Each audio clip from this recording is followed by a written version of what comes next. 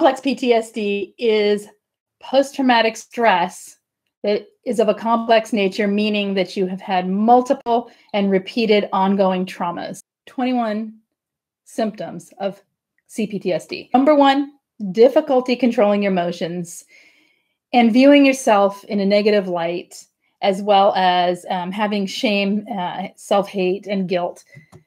Difficulty controlling emotions, meaning if you have a trigger or if you have an assumption or if you have anything that is even remotely related to something that makes you feel like you are put back into that old experience, you may react in a way that is emotionally bigger than needs to be for the given situation. So that may happen. Number two, difficulty in relationships.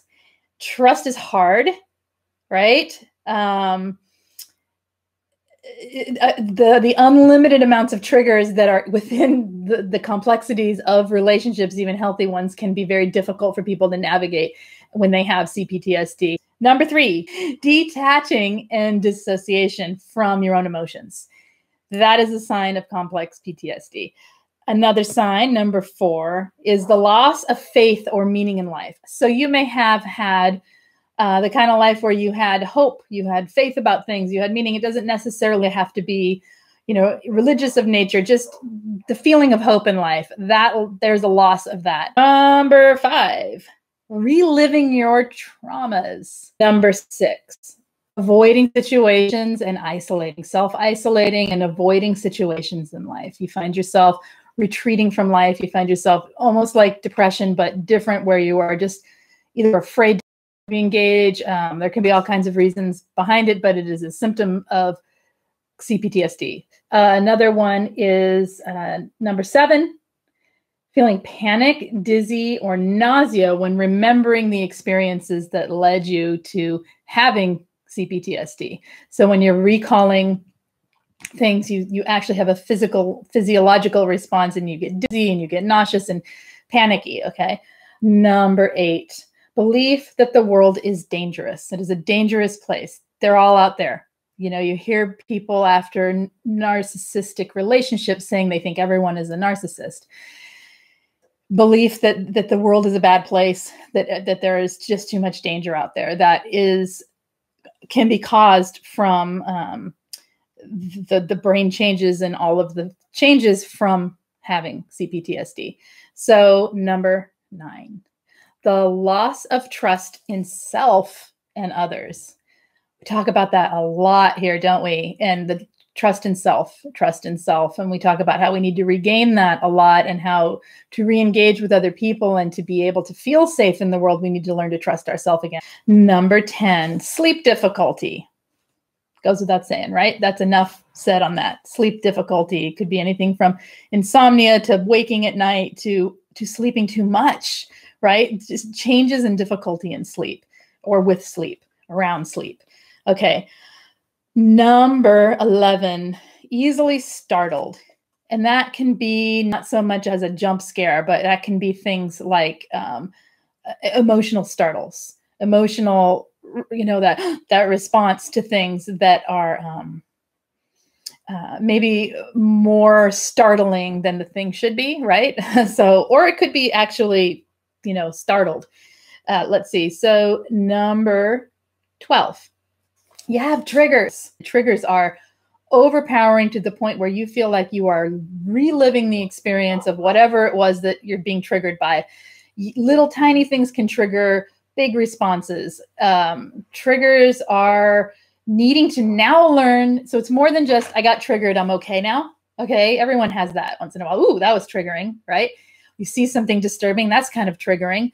This is the kind of triggering that you come to realize you actually need to learn to work with in order to heal past it, because it is very difficult to function with these triggers. They're big and they are disabling almost, and they make you feel like you're not able to do anything. You feel frozen, okay, or panicked or whatever. Okay, so number 13, there's a preoccupation with the toxic person. We need to learn about it. We need to understand it. Some people need to thoroughly understand it. They need to thoroughly know what happened. They need to understand every little nuance, right? but the preoccupation goes deeper into their every waking thought, every waking moment. This is by nature, it is part of how CPTSD happens in people. So it's more than just an understanding and an awareness. It's a literal preoccupation where it's beyond the trauma bonding, beyond that point.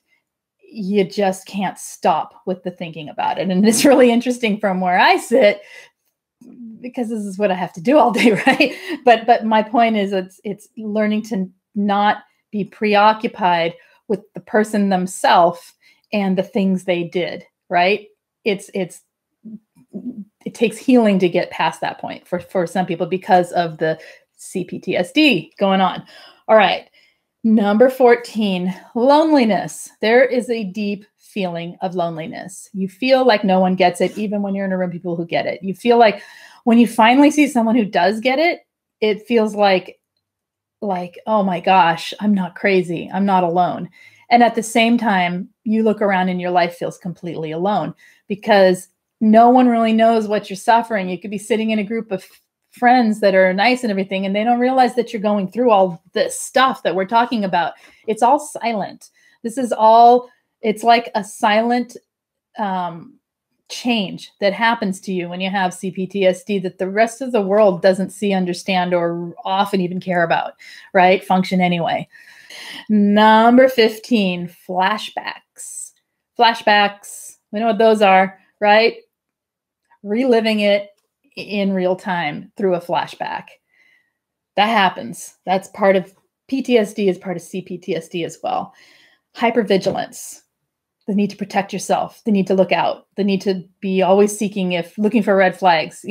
Yes, we should be vigilant, but hypervigilance is debilitating. It's crushing, right? We can't get past it. We can't have normal relationships, right? Because we're hypervigilant about everything, hypervigilant about ourselves. Some people go inward and it becomes hypervigilance about, oh my gosh, what did I do wrong? Oh no, and it's more on the people pleasing side of things where it's like, everyone hates me. Oh no, what am I going to do? How am I going to what are they thinking about me?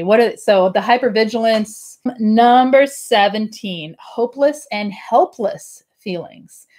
We all know what hopelessness feels like, right? If you've left a relationship with a narcissist, the hopelessness that comes when you make the realization that there literally is no hope. And then that hopelessness can then translate through this CPTSD symptoms I'm talking about. It can be things like just feeling like there's no hope for life. Things will never get better. You'll never feel better. You'll never have someone in your life that's good. All of these things. It also can be helplessness. I can't do this. I can't take care of myself. I can't do this on my own. I'm all by myself. I can't do it. I can't, right? The I can'ts come in, the how can I's, how am I supposed to do this? It's hopeless and helpless, right? Okay. So number 18, toxic shame. There is an entire video. I will try to post it in the links of the comments about toxic shame. But, it's shame that then comes out and becomes toxic to oneself, right? Self-hate, self-blaming, all of that stuff because of the shame that we feel. Number 19, it can make it so you're out looking for someone to rescue you. It can give you the feeling, again, back to the helplessness, back to the hopelessness, that you're looking for someone to take you away, the next person. The people go from one relationship to the next. This is a really basic example, but going from a toxic relationship into something really fast just to have someone rescue you from the feelings that you're feeling of all this stuff, right? Learning to cope with all of this stuff is huge. It's big, and it takes some time and some healing. So it makes sense that we would want a rescuer, right? That makes sense, and it would go right along with it. Number 20, sadness. There's a depressive, sad, difficult to cope, overwhelming sadness sometimes that people with CPTSD suffer with. And again, all of this is interwoven, right? It's not one thing, but that's another sign.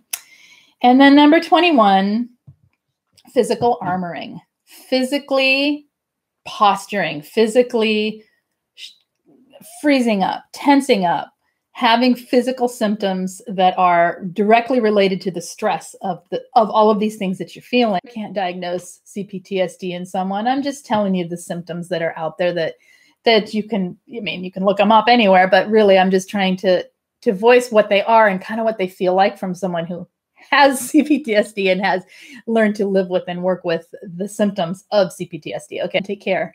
Bye-bye.